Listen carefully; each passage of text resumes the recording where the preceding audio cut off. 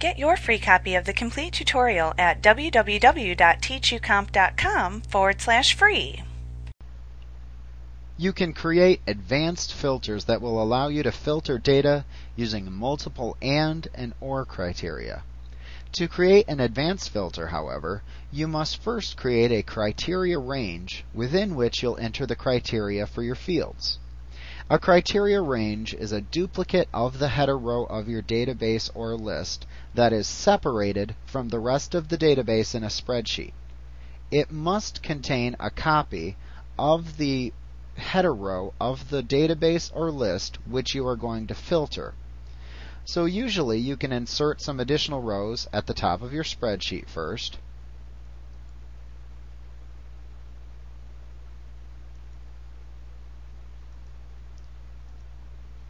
And then paste in a copy of your header rows.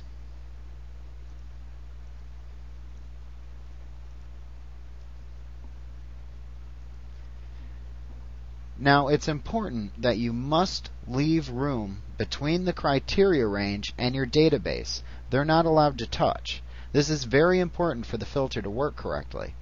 You must also have at least one row that's available into which you can enter the criteria, and make sure that it's directly beneath the criteria range's header row. Now, as long as you've created a criteria range that consists of one top row of criteria labels and at least one row where you can enter criteria conditions, then you can use this criteria range to create an advanced filter. The criteria range must be at least one column by 2 rows in length. Names in criteria rows must be spelled exactly as they appear in the list or database, but are not case sensitive. You can create as many criteria ranges wherever you like, but you can only apply them one at a time to filter the selected database or list.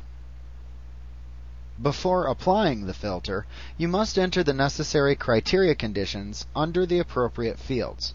You're strongly encouraged to use the comparison operators and wildcard characters.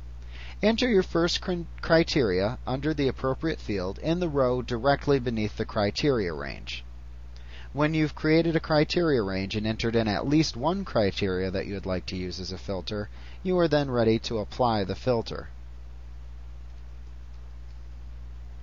To apply the filter, select a cell within the database or list to which you want to apply the filter, then select Data, Filter, and Advanced Filter from the menu bar. This will launch the Advanced Filter dialog box. At the top, in the Action section, choose the Filter the List in Place option button. The list range should already be selected for you, and it should show a reference to the list or database that will be filtered. All you have to do is click the Collapse dialog button at the right end of the Criteria Range text box, and then click and drag over the entire criteria range to select it.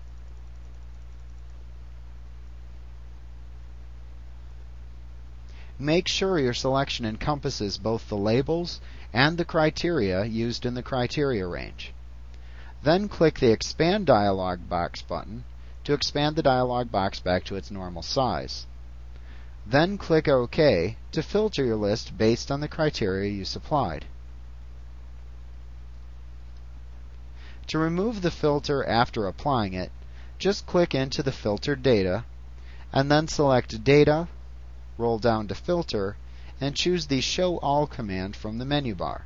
This will then display your unfiltered records in your list or database again. Like what you see? Pick up your free copy of the complete tutorial at www.teachucomp.com/free.